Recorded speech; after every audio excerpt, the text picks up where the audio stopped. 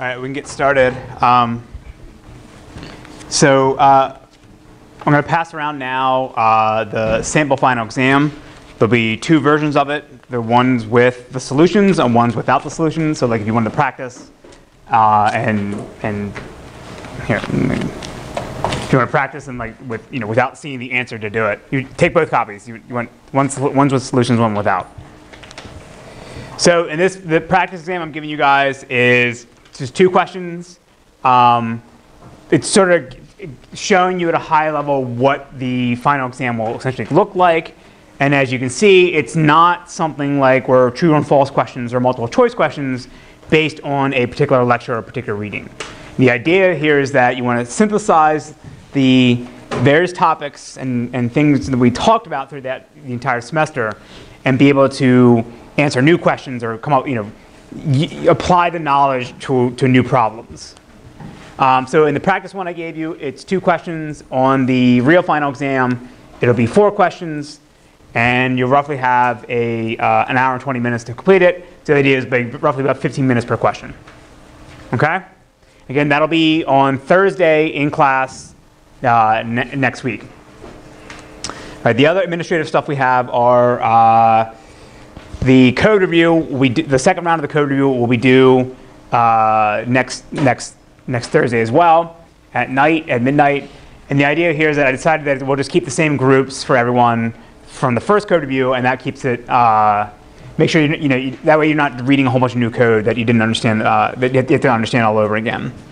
And then the final presentations will be somewhere in Wien Hall on the 9th at 5:30 p.m. And it'll be the same sort of setup as we had for the proposals and the project updates. You'll come present on stage the final outcome of your project. And there'll be pizza and t-shirts and prizes for everyone. Okay? So any questions about the final exam? Any questions about what's expected for the final presentation of the code review? So if you want to make this cleaner, what we can do for the code review, we can just we can close your previous pull request on GitHub, and you can submit a new one. And that way, it's not all dirtied up with the previous review, right? And it's more obvious what people should be looking at. It's up to you guys to decide what you want to do. Okay? All right. So for today's class, in the final lecture, we're going to be looking at what's called non-volatile memory. And so unlike all of the lectures that we've done so far in this class, this one is actually looking at hardware that doesn't quite actually exist yet, or at least doesn't exist to us in the general public where we can buy it and use it. So everything else has been assumed that the hardware we have is actually something you can use. This is looking at more future-looking devices. So we'll start off some background about what non-volatile memory storage looks like, and then we'll cover the paper you guys read that we wrote here at CMU, where we evaluated the different sort of design decisions or architectures you can have for your database system to see how they perform on non-volatile memory. All right, so the term non-volatile memory can mean different things for different people. Technically, NAND flash is like a type of non-volatile memory, but when I really sort of say non-volatile memory, I really mean something where you have this storage device or the storage technology that it's going to be able to have the same speed or almost the same speed you can get for reads and writes as DRAM, but it's going to be completely persistent and durable like an SSD. So sometimes in the literature you'll see these things called storage class memory or persistent memory or NVRAM. For our purposes, we'll just say NVM is this special device that has this unique property where it's like DRAM, but it's completely durable. So the first devices that will come out are out now. Intel announced that they came out, I think it was last month or so. The first devices will be completely block addressable, meaning it's going to look like a NAND flash card that sits on the PCI Express bus, and you can read and write to it in terms of blocks. And the protocol that you use for this is a newer technology called NVMe. Again, now you kind of see why this term NVM is overloaded and are used in a lot of different things, right? So you can use the NVMe protocol for NAND flash, but that's not what I'm describing up here when I say NVM, right? So as we see as we go along, these block addressable devices aren't going to be that interesting for us from a database perspective, because it's just going to look like a faster, better version of what the NAND flash technology we have today. It's the later devices, and I'll sort of give you a prediction when I think they're going to come out, that are actually going to be byte addressable. And that's going to be the real game changer for how we design our database systems. So what I mean by byte addressable, think of like, again, like we can access a single pointer tuple to get to a tuple, and we can do our read or writes for sort of at the byte level. And then as we see as we go along, it is my conjecture that you're going to have to redesign your database system architecture to be able to use this technology correctly. But we'll go along. So to understand now the sort of the background of how we got to the point where we are today, where we have this non-volatile memory, I actually think it's a really, really interesting story to sort of go through how people sort of discovered sort of the modern incarnation of non-volatile memory, how they sort of came about figuring out what, that we can actually manufacture these things. So I'm not an electrical engineer. I've never taken an electrical engineering course, but the general understanding of how we understand circuits for almost 200 years or passive circuits is through these sort of three fundamental primitives or fundamental elements of circuit design. So the first one you can have is the capacitor, all right? And this is essentially a battery. Like you can store some charge in it, right? And this was first discovered, I think, in England in 1745. And this is sort of the first passive circuit that they helped or that they invented. Then a little bit later, they came along with the resistor. And the idea here, it's a two-terminal device where you put in some charge, and then based on the property of the resistor, you can modify what the voltage is going to be coming out on the other end. And then a few years later, they came out with the inductor in 1831. And think of this as just like a heating coil. You put a charge in, and then these coils converts the voltage into heat. So if you take an ECE course, they'll basically describe these three fundamental elements to you as the sort of basic building blocks for all circuits. So what is really interesting about this, though, is that in 1971, there was this new professor at Berkeley named Leon Chua. And he worked out the math that there had to be actually a fourth element, that the three elements I just showed you, the capacitor, the inductor, and the resistor, were not enough. In order to get the equations to balance correctly, there had to be this other fourth element.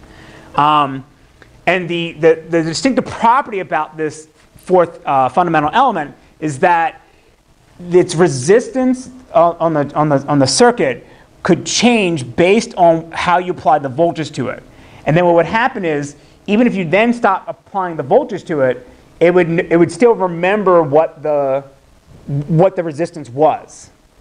And he claimed that this had to be a fourth fundamental element, because you could not build this type of circuit or element using the other three primitives. So it had to be its own fundamental element in its own right. So he published this paper in 1971, and no one read it. Right? No one learned. It was very esoteric. It was very mathematical, and it was just sort of like no one thought of it. And so what he was actually ended up proposing was what we call now the memristor. And again, the basic idea of the memristor is that it's like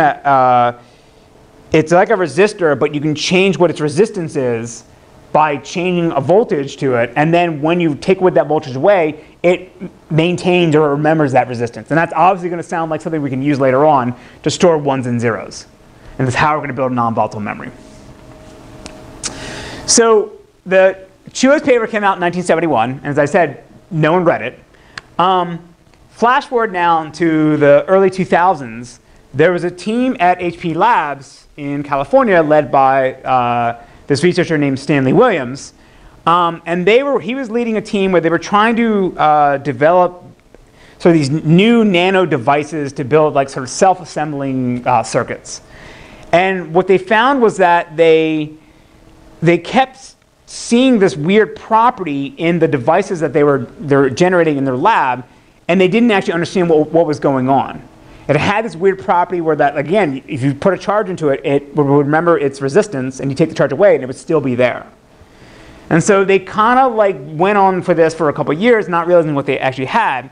And by pure accident, pure luck, they ended up stumbling upon Leon Chua's 1971 paper about the memristor and realized what they actually had invented, right? Because they were then, again, for years, they were trying to figure out why do these circuits that they developed, these nanocircuits, why do they have the properties that they were having?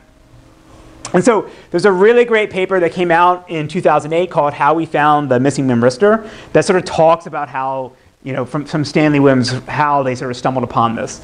And if you're interested in learning more about Stanley Williams, when you Google him, you're going to come across two people. And so when we first started this project, I had Joy sort of reach out to Stanley Williams and try to contact him and to talk to him. And Joy inadvertently contacted this guy.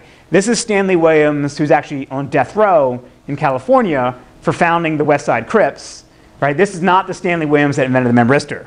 It's this other guy here. And there's a great talk from him in 2008, again, where when he was at UCLA, that talks about, again, how they sort of discovered this, and it's sort of laid out in this paper here. So if you Google for Stanley Williams, you want this one, not this one. And actually, he might actually be dead now, too. All right, so what was the unique property they were found in when they were building these circuits could be graphed in sort of this loop here. So this is called a hysteresis loop. And the idea here is along the current, along the voltage, as you change the voltage, it modifies the current. And you would have this sort of loop, right? And it's a sort of weird property because not the other fundamental elements of the circuits don't exhibit this behavior. So what was really kind of cool now is then they went back after they figured out, oh, we actually have a memristor, and this is sort of the telltale characteristic of what you see when you actually run the circuit. They actually went back now into all the old publications and annals of sort of scientific journals from the last like 200 years. And what they found was that people kept coming across this sort of property and showing graphs that look a lot like this, but not realizing what they actually had invented. So there's another great paper called The 2 Centuries of Memristors that was published in Nature, where they look back and again all these old papers and they see people drawing the sort of same thing. So this is a paper from 1948 about people doing experiments with vacuum tubes. And again, you see more or less the same hysteresis loop. And you read these papers, and they essentially say, like, we see this property, we don't know why it's doing it, we just think it's kind of interesting, so here it is. Right? And I think this one's from 1948. There's other ones that go back to like the 1920s and early days of circuits and things like that. Where again, people are essentially inventing memristors but not realizing what they actually had. So now we can go through and talk about what the actual technologies that the main way we're actually going to manufacture these non-volatile memory devices. And so what I'll say up front also too is what's kind of confusing about this terminology as well is that when HP invented their memristor device, their non-volatile memory device, they called it the memristor. The name of the fundamental element circuit is a memristor, but HP sort of marketing the thing as a memristor. But all of these devices here that are technologies I'm going to tell you about, these are technically classified as memristors. But HP calls their thing a memristor and nobody else does. But basically they're the same thing. So we'll go through phase change memory, resistive RAM, which would be what HP markets as the memristor, and then the spintronics magnetic resistive RAM. And the idea here is, again, not so much necessarily to understand at a real detailed level how these storage mediums are actually manufactured and how they actually work at a really low level. Just give you a high level idea about how they actually work. And then we can talk a little bit about what the implications are for when you actually build a real computer, a real database server, how these things can actually fit into the hierarchy. So for the longest time, it seemed that the most promising technology for non-volatile memory was this thing called phase change memory. And the basic idea how this works is that you have this sort of special material here, the calcinogenide, and think of it as sort of as like a little crystal. I mean, it's an oversimplification, but the basic idea is the same. And what happens is that when you sort of heat up this special material, it becomes like opaque. And that changes the resistance of the current that you run through it. So think of it like it's a little line going into it, and then if you want to make it a 1, you send a big charge through it and it becomes opaque. Or if you do a slower voltage into it, then it becomes clear, and that represents the 0. Right? Sort of like it has a little heater that it's not obviously a little lighter, but like you heat it up a little bit and it changes its property. So for the longest time, this seemed like this was going to be the most promising technology. And actually, I think maybe like 5 or 6 years ago, you could buy phase change memory in a very limited amount. Like you could buy a little, something you maybe want to embed in like a cell phone or something like that. You could buy like 128 megabytes of it, right? The reason why this never actually really took off is because of having to send this current into it, and that actually generates heat. So now if you want to have a lot of these things maybe stacked together, it's going to generate a lot of heat, and that sort of limits what you could actually do with it. We won't talk about this so much in this class, but like later on when the new designs of CPUs are coming out, they're talking about doing 3D stacking of actual memory on top of the CPU itself. And if you're using something that generates heat like DRAM or phase change memory, then you're not going to be able to do that. Whereas in the memristor ones we'll see in a second, you can do this. So for the longest time, this seemed like this is the first technology that I was going to come out. It seemed like IBM was talking up about how they had phase change memory. I think Intel for the longest time talked about how they were going to have phase change memory. But it doesn't seem like the first NVM stuff that's coming out uses this thing at all. All right, so now what I actually think was going to be the prominent storage medium going forward for NVM is what's called resistive RAM. And what I'm describing here is actually what Hewlett-Packard put out, the HP, when they announced the memristor. I'm going to describe how their device actually works. Intel has their new 3D Crosspoint that actually is on the market today, and they market this as resistive RAM. I don't know how it actually works, so they haven't really disclosed anything. I think it works essentially the same way because they talk about it being 3D Crosspoint, which sort of the terminology matches up with sort of the crossbar technology that HP put out in their memristors. But obviously it's going to be different because they want to avoid all the patent mess that HP has for memristors. So the way the Hewlett-Packard one works is actually really kind of cool. So you have like 2 layers of platinum. And this is obviously done at a really small nanoscale. And then you have 2 layers of titanium dioxide. And in the top layer, it's going to have missing electrons, and the bottom layer is going to have all the electrons. And the idea is that as you put a voltage through this, electrons move up and down, and then that ends up changing the resistance of this particular circuit. So then now you can measure 0 and 1. The cool thing about memristors, and I guess full disclosure, like when Stanley Williams announced that, oh, we invented the memristor, it's going to come out, I totally drank the Kool-Aid because I was like, oh, this is awesome. This is totally going to be for real for now. The problem with HP is they always announce that it's always going to be 2 years later, right? So they're like 2008, they announced they found it, and they're like, oh yeah, we'll be selling this in 2 years. And then 2010 came along, and it was like 2 more years. And it keeps going on forward. It never actually comes out. But what's really kind of fascinating about the memristor stuff is that this titanium dioxide is like super cheap and super common. Like titanium dioxide is the same thing they use in White House paint, and it's the same material they use in like sunscreen. So it's very, it's not like a rare earth metal that's hard to find. There's tons of it. The problem is though, manufacturing this at the nanoscale to have the property that you want at the density you want is, I think, sort of what they've been struggling with. Another really interesting thing about the memristor, which again we won't talk about in this class, is that they claim that you can actually turn the storage lot or storage material, like the cells that are storing the zeros and ones, you actually can turn them into executable logic gates. So you can sort of think of it as almost like an FPGA, where you have your memristor device, and you can turn one half of it to actually be storage, and the other half can be like executable gates that actually run programs, or compile queries, or do store procedures. And what's really kind of cool about this is that, unlike sort of the CMOS circuits that we have now, this memristor, the way these logic gates work, is actually based on another type of logic called material implication that was invented by this famous philosopher and mathematician from England named Bertrand Russell from like the 1920s. So this is crazy when you think about it. Like we're talking about like 21st century technology using like 1920s math and theory to actually execute things.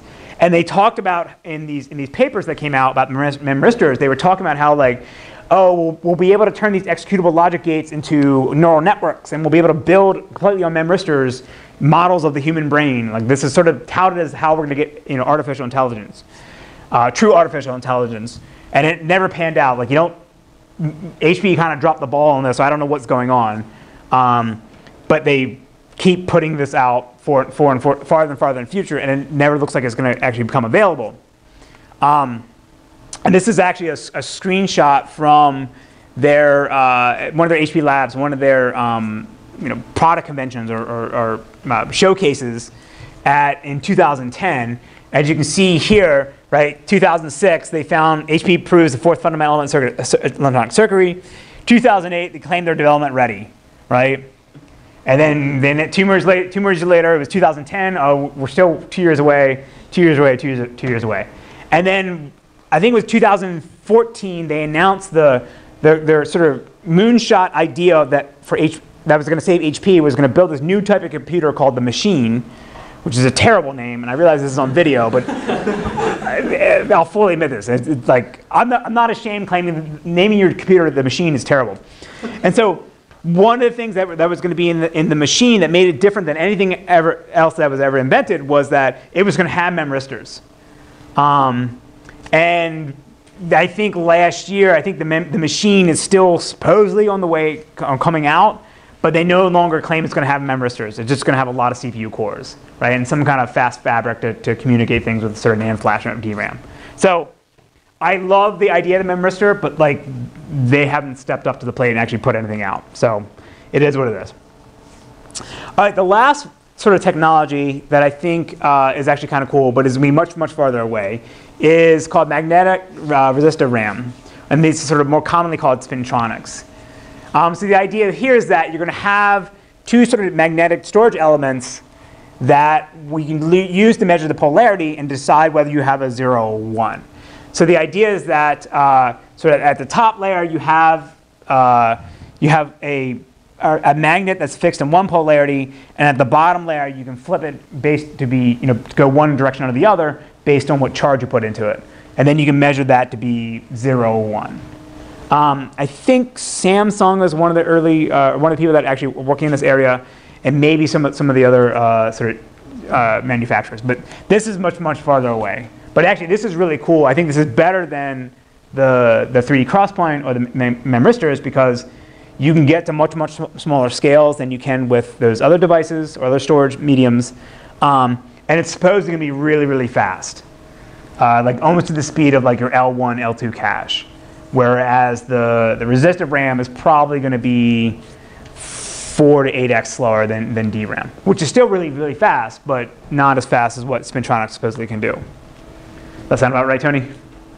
Okay, he can't say anything. Okay, all right. All right, so now, given that I just told you that HP keeps claiming it's going to come out and it never does, right? And we've been thinking about non-volatile memory for a long, long time, right? There's some early papers from the 1980s in databases where they talk about having battery backed up DRAM, but that never really went anywhere. And the reason why I would argue that this is actually happening for real this time, like real, not like fake real, is there's been 3 major changes in sort of the landscape in computer science and databases, or not necessarily databases, but in just computer science and operating systems that are actually going to make this, I think this is happening now. So the first is that the industry has put together have agreed now to sort of come up with the standard terminologies and the form factors and the expectations and the protocols for these non-volatile memory devices. So before, a bunch of one-off companies have made their own thing. Now there's an industry consortium that says this is what the standard will be. The other big thing was, so that happened last year, and there's a newer update coming in 2018 for the NVDIMM that goes in the DIMM slot with persistent memory that I'll talk about in a second. The other big change was earlier this year, actually last year, was both Linux and Microsoft added support for non-volatile memory in their kernels, right? And it goes under this code name of DAX, or direct access, right? And the idea here is now you're going to have actually support in your operating system to say, yes, here is actually truly persistent memory. Because up until now, we've been assuming we're under the von Neumann model, where you have volatile DRAM and persistent storage, where it's a spinning disk hard drive or an SSD. And now we actually have in the operating system a notion that, oh yes, there is actually byte addressable memory, and actually it can be persistent. This doesn't necessarily mean that with this sort of new kernel bypass method that if you pull the plug on your computer and then plug it back in, you're magically all going to come back just as you were before. Because obviously there's things that are still going to be volatile, like all your registers and your SRAM, your program counters. So, but this is now going to allow you to write applications that know that it's writing to these NVDIMMs, or this non-volatile memory, directly. And then the last one is that Intel added in 2017 for the Xeon ISA, they've actually added new instructions to now do cache line flushes directly to NVM.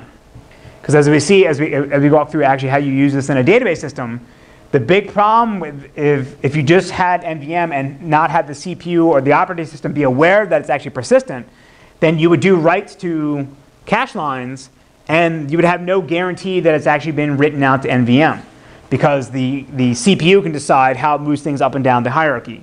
So now there's these new instructions, the CL flush and CLWB, that can now say, yes, block my process, block my thread until this cache line has been safely written out to NVM.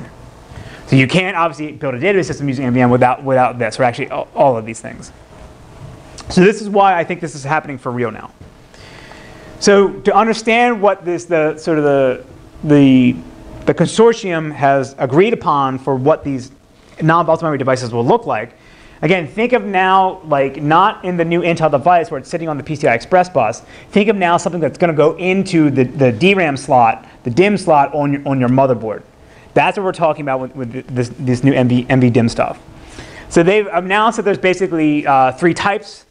So you have NVDIMM-F, and this is where you have basically it looks like DRAM, but it actually just has a NAND flash, right? And obviously you still need to have another DIMM slot have actually real DRAM, because this would be too slow to use for your in your operating system. The next technology is NVDIMM-N, and this is where you have flash and DRAM together, actually on the same sort of on the same DIMM, and it's going to appear to the operating system as being volatile memory, but it's going to have a larger capacity than you would normally have with regular DRAM. So think about it, if you have you have this single DIMM, it has 1 gigabyte of DRAM, but then 10 gigabytes of flash, it'll appear as 10 gigabytes to the operating system. And then the last one is again, what I think is the big game changer, which is NVDIMM-P, and this is where you're going to have truly persistent memory using one of the 3 technologies that I just talked about before. There's going to be no DRAM or flash whatsoever on this actual device. And the idea here is that you would use this in conjunction with the new kernel support that I talked about before with DAX, that you can read and write to these things and have it be persistent, and the operating system can help you know where to get the data you're looking for when you restart the server. So these are out available today. This is the major one that I think will be a big game changer for us going forward. All right, so now, since we're taking a database class, how do we actually use this, right? What do we have to change? And as I said in the beginning, if it's block addressable, it's not that interesting to us. It's just going to appear to us as a fast SSD, like a Fusion IO card that we saw in the Silo R paper, or some of the newer high-end flash devices you can get from Samsung and other people, right? In that case, we don't think there's actually going to be any major difference. But now if things are byte addressable, then we'll be able to get better performance than we could otherwise, but it's going to require some work on our end as database developers, as people actually building the internals of the database system. It's going to require us to do some extra work to make sure we use these things correctly. And it is my belief that when these NVDMP devices actually come out, the in-memory database systems that we have today are actually going to be better suited to actually be converted over to use non-volatile memory than sort of the traditional disk-oriented block-based systems, right? The Oracles and Postgres and MySQLs of the world. And the reason is because these guys already have this huge buffer pool, right, that they have to maintain, and all this other architectural components to deal with the distinction between non-volatile DRAM and volatile DRAM and non-volatile SSDs or spinning disk hard drives. Whereas the in-memory guys are already, assuming the architecture of the system can have pointers directly to tuples and access them directly. And so it's just a little bit more extra work to now convert them over to make them to recognize that they're doing reads and writes to non-volatile memory that it's actually persistent. I can't prove this, but in talking with people in industry, I'm getting the sense of like, there's companies that are actually looking at building new engines that will, that replace the old disk architecture that they have to use an in-memory architecture that can then be converted over to use NVM. I can't say names because we're on video, but not hard to think about which ones we're talking about, right? So I think this is true, but it's just sort of, we can't prove this because it's a software engineering comment. All right, so now the paper you guys read was our sort of first foray into exploring non-volatile memory database systems here at CMU, where we were looking sort of well far into the future and saying, how would you actually want to design a database system when you only have non-volatile memory? And this is sort of my way as a new professor. Like in my first 1 or 2 years here at CMU, I was like, all right, I can look 10 years in the future, right? What should a 10-year future system look like? And we said that, DRAM is going to go away, which I actually don't think is true anymore. But at the time, I thought this was true. So we said, well, how would you actually build a database system where you assume that all memory is non-volatile and byte addressable and persistent? How would you actually want to design your database system? And so for this, we built a sort of separate prototype called NStore. And then NStore is essentially what got sort of rolled into and became Peloton. But this was sort of our early prototype. And the idea that we were going to do, we were going to take sort of the standard textbook definitions of database system architectures and run them on non-volatile memory and see where, what are the parts that actually are suboptimal, and then come back and say, well, how can we tweak them? How can we change these architectures to use non-volatile memory correctly? Not only to get better performance, but also to reduce the wear down on the device. So there's another thing I didn't really talk about, but it's expected that these non-volatile memory devices are not going to be infinitely writable, sort of like how SRAM and DRAM are. It's not going to be as bad as an SSD, where if you write to the cell too many times, it gets burnt out and you can't write to it anymore. NVM is supposedly going to be a little bit more durable, but we're still going to have the same problem where we could burn out the device if we use it too fast. Right? And this is a big problem now if we want to do byte addressable loads and stores to single cache lines. If we're not careful about how we design our database system, we could burn out a single cell in fairly quickly. So the things we need to talk about is how we're actually going to, what are the building blocks we're going to need before we even get to actually designing our database system. What are the things we're going to need at our operating system, at a sort of a system level, in order for the database system to use non-volatile memory and have it be persistent and durable. So at the time, one of the big problems that we were facing is that all the existing programming models that were out there, this is before the Linux and Microsoft added the DAX to their kernel. At the time, all of this sort of the programming infrastructure that was available for us on a system assumed that all your writes to memory were volatile. And then we had another problem where that the CPU was going to decide when actually it was going to move data from our L1, L2, L3 caches out to DRAM. Right? And that's bad because if we want to do a write and treat that as like a log, or make sure that it's actually durable, we don't want to roll the dice and say, yeah, it'll eventually make the MVM, but we could crash and lose stuff. So we needed a way to ensure that if we write anything to our CPU caches, that we could then be guaranteed that it made it out to MVM before we sent back an acknowledgement that a transaction actually committed. And so to do this, think of it like this, right? Here's my database system. I do I do a store, and write something to my CPU cache, and then I want to make sure that it makes it out to MVM. And so to do this, this is where the new instructions that Intel put out solve this problem, because you can then do a cache line flush that says block my process until I know that the data has made it out here. Right, so that's sort of the first thing we had to deal with synchronization. The second thing we had to deal with is that if our database system crashes, we want to be able to come back and make sure that all our pointers in our various data structures are now pointing to valid locations, or the same data that they were in before. So we're not going to be able to recover, again, program counters and low-level registers. This is strictly having to do with all the high-level data structures that we're going to build in our database system. We want to make sure that they're all going to be persistent.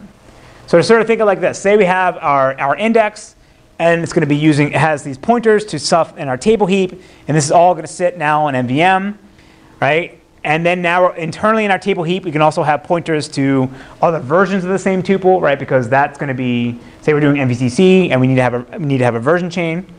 But now if we crash and come back, we want to be able to come back and see the exact same state as we were before, even though again it's the physical location of this data may move in memory.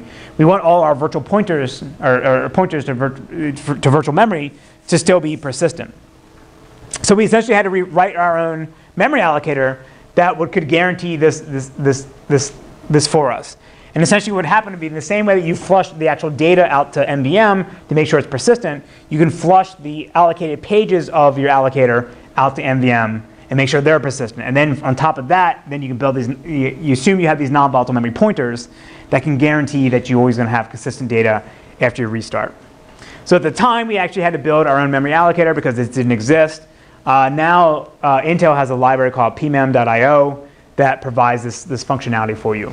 Oracle has their own thing. I think Microsoft has another one. But the basic idea is that they're providing you this guarantee that your pointers will be consistent, even though your system can restart.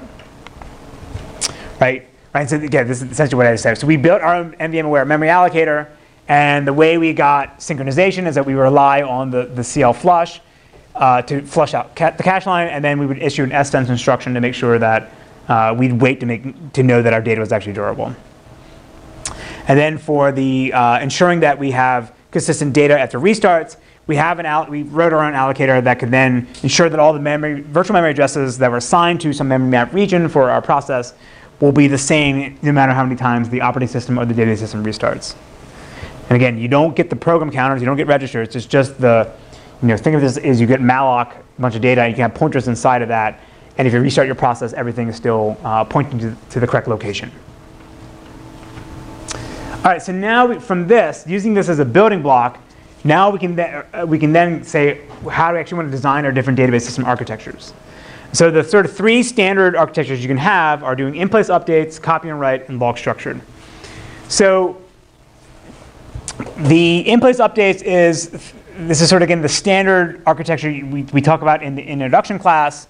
And this is basically where you have a table heap, and you write to tuples, and you overwrite the old value with the new value, and you maintain a write-ahead log and a snapshot on disk or on non-volatile memory that says, here's all the changes that I made, and here's the consistent checkpoints of my database over time. And this is the same architecture that's used in VoltDB and HStore. The other next architecture you can have is do copy and write. And this is essentially the shadow paging approach that we talk about in the intro class, or that IBM first developed in System R in the 1970s. And here is basically being organized as a tree structure, and we'll make a shadow copy of pages in the table whenever they're updated.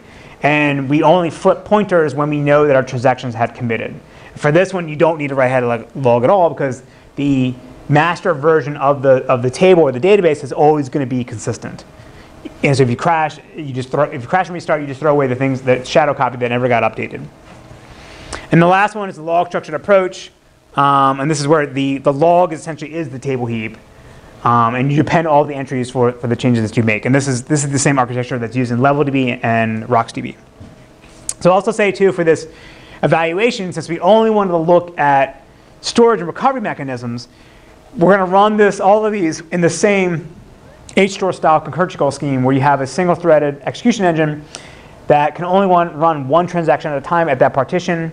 And you have to acquire the lock for that partition so that before you're allowed to run, and nobody else is running, so you don't need low-level latches on any data structures. This is really looking at how, if you architect the system, how this will be affected by NVM, and not worrying about any other sort of high-level constructs like concurrency control in the architecture. All right, so let's go through each of these, and we'll see first what the textbook or canonical version looks like, and then we'll see how we can improve them by being cognizant that we have non-volatile memory and that we can do reads and writes to memory writes to memory that end up being persistent. So in the sort of standard in-place updates engine, what happens is that when you want to modify this particular tuple, the first thing you have to do is put the delta or the physical change that you made to that tuple out into a write-ahead log. Then you actually apply the change to the tuple in the table heap, and then eventually, at some later point, you'll write out a snapshot to say that this is the version of the tuple at a particular point in time. And so for this, you see that we're essentially doing 3 writes into memory to do 1 update, right? Because we have to account for the fact that this thing, in the original design of this architecture, that this table heap was assumed to be volatile. All right, it's actually even worse in other systems like MySQL, because MySQL actually will do 4 writes because they have a double write-back buffer that they stage the writes first before they get written out, before you flush pages in the snapshot. Right, so the problem here is we have 2 duplicate data, because again, we're doing 3 writes for 1 update, and then it's going to make our recovery latency be really slow because we have to replay the write-ahead log and apply all the changes and put it back into memory. Even though, when you think about it, right, if I knew this transaction was committed and I did my update here, when I come back, this memory is actually still going to be available. But because if I treat this as volatile memory, then I have to load the old snapshot. If I know that it's non-volatile, then I can come back, and as long as I'm careful about what changes are actually visible, this is actually would be the correct version of the database, and I don't need to load the log or load the snapshot. So this is what I mean by an example of trying to be smart about how we use non-volatile memory. So what we're going to do now is we're going to leverage the fact that the allocator is going to be able to generate non-volatile pointers for us. So that means that the only thing we need to record now in our log is the pointer to the thing that changed rather than the data that was changed, rather than the delta record. And so then the only thing we have to now maintain is this undo log that where we keep track of anything that, again, we keep track of the old versions of tuples in this transient log, and then when a transaction aborts, we know how to roll them back. But then we can throw that away when the transaction commits. But then as we do this, we never need to do the redo log in the write-ahead log, because when a transaction finishes, we'll flush all the changes out in our CPU caches from the table heap. We'll make sure they get written out to NVM. And because we have now a log that says here's the pointers to the things that got modified, when we come back, we just make sure that the pointers reflect the changes from transactions that actually committed. So if you have a pointer that points to something that was modified by a transaction that didn't finish, you can go ahead and undo it. So for this, again, now we see that we're going to have an NVM table heap and NVM storage. No longer we don't need the snapshots anymore. So when we update this tuple 1 here, all we have to do in our write-ahead log is flush out that here's the pointer to the tuple that got modified. And then we can go ahead and modify the tuple. And so as long as this thing makes it first before this, then we know it's safe for us to write this out. We won't lose any changes. So now we only have to do 2 writes instead of 3 writes, or even 4 writes for doing these in-place updates, because we're using NVM correctly. All right, so now copy and write. Again, this is just shadow paging from the intro class.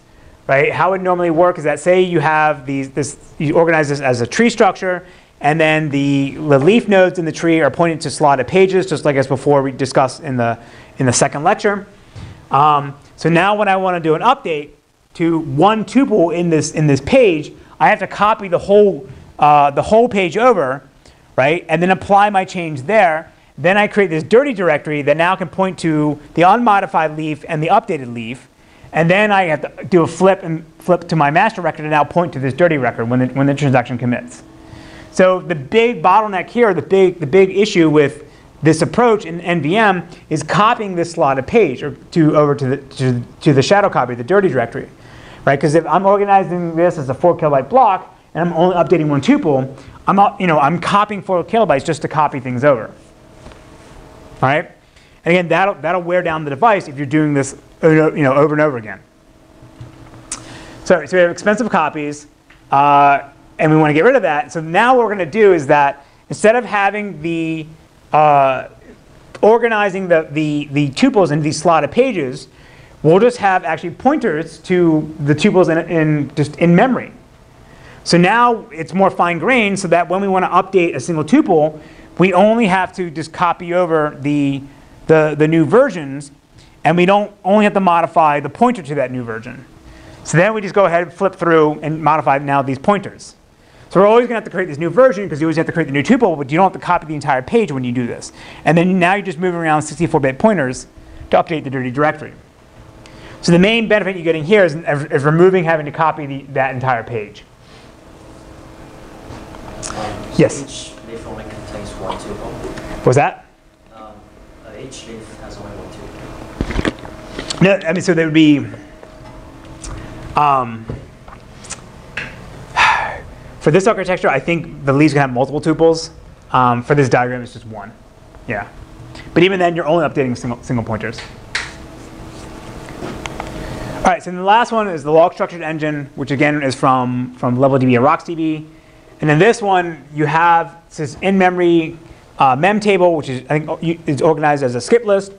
And then you have the write-ahead log, where you're going to append all your changes to that things get modified. And then over time, you'll move everything out to an SS table where there's a Bloom filter, and then sort of, I don't think there's usually an index on top of this. They're usually just sorted heap. So when I want to modify a tuple, I have to then apply a change, append a change to my write-ahead log with the delta. And then eventually this will get flushed out to an SS table, and where we go ahead and write it again. So now when you think about this, again for non-volatile memory, this whole mem table doesn't need to be. This whole mem table is going to be persistent. The whole idea in a log structured merge tree is that this thing sits in volatile memory, and these things are immutable out on disk. But now, if this thing is actually persistent itself, you can just get rid of this thing entirely, and then you don't have to duplicate any more data, and you don't have to do any more compactions, right? So essentially what you just do is just throw this thing away, and then now you only have the mem table. And you can make different, when the mem table gets filled up, you just copy it on the side and start a new one, but you don't need to sort of do compaction or reorganize it as an SS table. It's sort of how it sits in memory like this is how it's going to be persisted going forward. This reduces all the overhead you have of copying things down to different levels.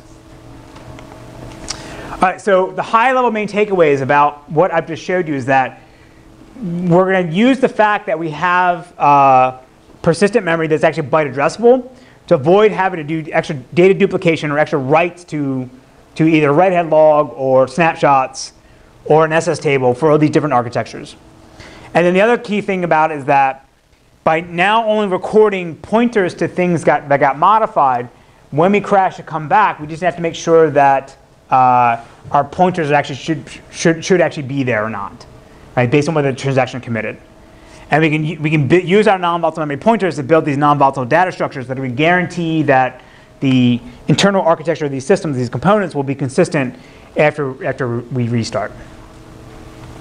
All right, so to finish up, we'll go through a quick evaluation that shows that the benefit you can get from having this architecture. And as I said before, we don't want to have concurrency control be a bottleneck at all for anything in our measurements. So we're going to use the HStore style concurrency control that doesn't have any low-level latches that can interfere. And for this, again, since non-volatile memory doesn't actually exist yet, The way we're going to run all this is actually through a hardware emulator that Intel Labs provided us, where you can tweak things to actually have DRAM get slowed down as if it was actually NVM. So again, it's still all DRAM, but the way it works is they put extra sort of debug code in, or they put extra code inside the, or microcode inside the debug hooks for the motherboard, so that when you do a read and write on one socket to DRAM, there's a little busy loop that'll spin for a bit and slow down your loads and stores. And so you can go now into the kernel and you can actually specify what you want the latency, the slowdown to be. So again, it's still just DRAM. You pull the plug, everything gets blown away. But this is sort of the best approximation of what NVM actually would look like. That I think is much better than any of the other papers that are out there. A lot of other people do sort of simulations, or they run things in pin where they sort of slow things down. This is actually nice because you just take your binary that you write in your laptop and you can run it on this emulator and not have to change anything. It just works as if it had a DRAM. And so for this, we'll use YCSB and a moderate size, or a rather small size database system. We'll do 10% reads and 90% writes with high skew. And the idea here is that we're doing heavy writes because that's where you'll see the major benefit of this architecture, of the optimized architectures for NVM versus sort of the canonical implementation. All right, so the first one we're just going to measure what the actual runtime performance of these of the architectures. And so here again we have in the gray bars we're going to have the traditional ones, to the textbook implementations, and then the red ones are the NVM optimized one. So when we first started this project, we thought that we could maybe make the copy and write architecture work the best, because we had this sort of fanciful notion that we were going to take, shadow paging from IBM from the 1970s, and if we tweaked it very carefully and used NVM correctly, we could actually make 1970s ideas or concepts perform really well on 2015, 2016 hardware. It didn't turn out to be the case at all. And it's sort of obvious in retrospect that the in-place updates was always going to be the fastest for this, right? Because you don't have to, you don't have to prepare anything when transactions commit. You don't have to switch any pointers. You just do all your updates directly on the data that you want to modify. So again, across the board, you see that the NVM optimized ones are always doing much better. You see the most benefit coming from the copy and write case, but it's never going to be as good as the in-place updates, which is always going to be faster. And then the last one, the next metric we can say is how many store operations are we actually going to do to the storage device. So again, this is important for wear down. If you have your database system writing to the actual storage medium too much, you'll wear it out quickly over time. And so part of the reason why you see the better performance for the in-place updates engine on the last slide is because simply it's just doing much fewer writes than these other ones. Right, because you don't have to prepare copies of things, you just write directly to the data that you need. Right, so here you see that you get the most reduction for the in-place updates, but the other ones are dropped down pretty well as well. Okay, so now the last experiment we're going to do is to measure what actually the recovery time is for the database system. And the idea here is that because now we're storing pointers instead of actual data in our write-ahead log, when we recover, we just need to make sure that our pointers are actually valid and not go apply the changes back to the database as you would normally in write-ahead log recovery. So the first thing is that for copy and write, there's no recovery needed. The recovery is instantaneous because all you do is come back and just the master pointer for the master record points to the correct version, a consistent snapshot of the database. Right? You just throw away all the shadow copy there. So there's nothing to measure for recovery for these guys. But now what you see is in the NVM optimized case, as you increase the number of transactions that you need to replay in your log, for the traditional architectures, they get progressively slower. And this makes sense because you're replaying more in the log and you're applying more changes back into the database. But in the NVM case, you don't see that much big performance difference at all because the cost of going and checking to see whether your pointers are valid is actually really small. So that's why you don't see these guys stepping up as much as the traditional ones. Yes? But you still keep undo log for the inputs update. So as you have more transaction, you have more undo log to reply. The statement is that you have to maintain the undo log for in-place updates. Then as you add more transactions, you have to more to undo. No, because so like undo log is only necessary when the if the transaction never committed before you crash. So you would see the commit message and make sure you do. If you get the order correctly, you see the commit message, and therefore you know anything that comes before in your write-ahead log for that transaction. All those pointers will be valid. So you don't have to undo anything, and that just gets thrown away, right? So that's why again when we say recovery, I don't mean like here's 1,000 transactions that all did not commit correctly. Let me abort them. It's like how many transactions do I have to look at my log to guarantee and to make sure that they're correct, right? Okay, so. What are my parting thoughts about this? Again, I think that our study shows, and in later papers that we've had, shows that if you're going to have to redesign your data system to use NVM correctly in order to get the better performance and reduce the wear down. If you just take MySQL and just run it on NVM, it actually doesn't perform well. We have a previous paper, earlier paper that shows this, that like if you just take HStore and MySQL and you run them on non-volatile memory, they more or less become the same, right? But they're still not as good as you can get for the optimized versions that we showed here. And it's only when the byte addressable NVM comes out, supposedly in 2018. I can talk offline more about that if you want. When that comes out, I think that's going to be a big deal, and that's going to require all the database companies to rethink about how they're going to design their system. And supposedly, this NVM stuff is going to be much cheaper than sort of the early NAND flash that came out. I don't know whether that's true. The Memristor guys were talking about petabytes on a square centimeter. Of course, that obviously never panned out. But if you look at the new Intel Optane devices that came out, they're like $1,000 or $2,000. They're not that expensive, right? And so I think that if this byte addressable NVM is actually cheap and fast enough, it could be a big deal. Okay? All right, any questions? All right, so we'll finish up. This is the last lecture.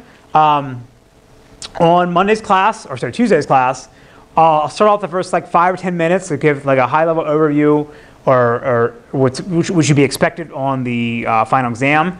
If you came in late, there was passed around copies of the sample final exam that were handed out. And there'll be 2 copies. One is with the solutions, one without. We're also having Marcel Kronacker come on Tuesday to give a guest lecture on Cloudera, Impala, and Kudu. Marcel was Mike Stonebreaker's PhD student at Berkeley in the 2000s. He worked on Google F1, and he later left that to go build that sort of something similar at Cloudera called Impala. I think that's everything I wanted to cover. Right, and then the exam will be Thursday next week. Okay? Any questions? Oh, real quick, yeah, now I remembered. Please fill out the faculty course evaluation. That's actually really important. I realized that when I was in school and I never took it seriously. No, it's really important because the feedback you guys provide me is actually very helpful to decide, whether the reading reviews were the right amount, whether the lectures made sense, whether you wanted more of something else or less of something else. And I actually do take that into consideration and actually help me to make the course better. If you don't like my hygiene, just you put that in there too. I don't care. Be brutal, right? I actually do read them and actually do take them seriously. Okay? And I will pester people until we get the 100% 100% of them filled out. I don't know, have they sent you the email about this or no? Yeah, you guys, okay, so please do it. Okay? All right. It's been an awesome class, and I'll see you guys on Tuesday.